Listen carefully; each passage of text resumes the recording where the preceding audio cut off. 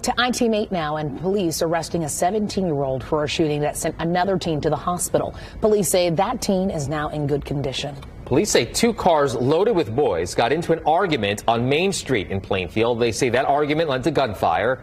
Our senior investigative reporter, Richard Essex, just got back from Plainfield with the story. My husband and I, Roy, were inside watching the basketball game, and I heard a sound, and it sounded like shots. Cindy Simmons did hear shots fired. According to police, the shots she heard were fired in the street right behind her house.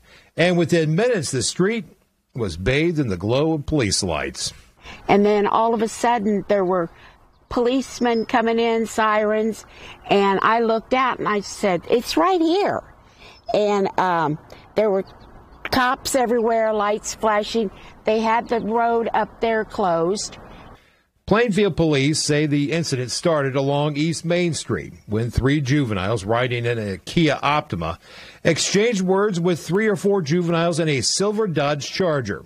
The two cars eventually made their way to this subdivision right behind Simmons' house. Police say the driver of the Dodge pulled a gun and fired multiple shots into the open window of the Kia.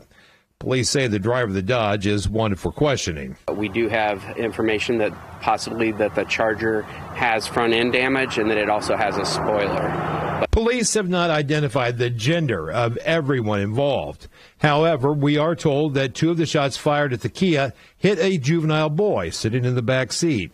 He was taken to Eskenazi Hospital, and police say at last check he's out of surgery and in stable condition. Simmons and her husband have lived in this house for decades. She isn't about to pack up and move, but she certainly isn't happy with the crime and violence that's creeping into Hendricks County. But yeah, it makes me uneasy. In Plainfield, Richard Essex, Wish TV, I-Team 8.